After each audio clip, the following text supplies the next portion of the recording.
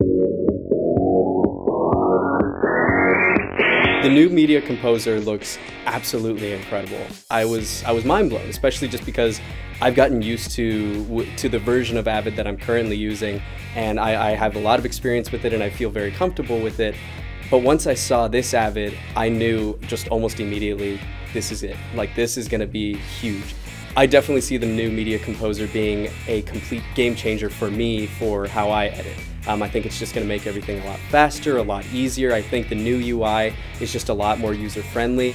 They were targeting was the younger generation, and obviously as someone of that generation, it's something that I'm really excited for. Even though it's a completely new UI, it looks like something that I could pick up and just start working with immediately, just because although it's new, it's still Avid, and Avid's fantastic, and they have an amazing program, and so I'm really excited to use it. The things that I'm really looking forward to about the new Media Composer is the live timeline. I think it's really gonna help with the editing workflow, especially when it comes to effects editing and when it comes to color correction. It's gonna be a lot easier to be able to do those things while having playback, and so I think that's a really great feature that the new Media Composer is gonna bring.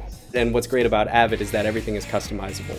And this seems like a UI that offers so much more versatility when it comes to customization. The old Media Composer before obviously was fantastic, but the new Media Composer really looks like it's updated, and it's really gonna offer a lot more versatility and options for different editors.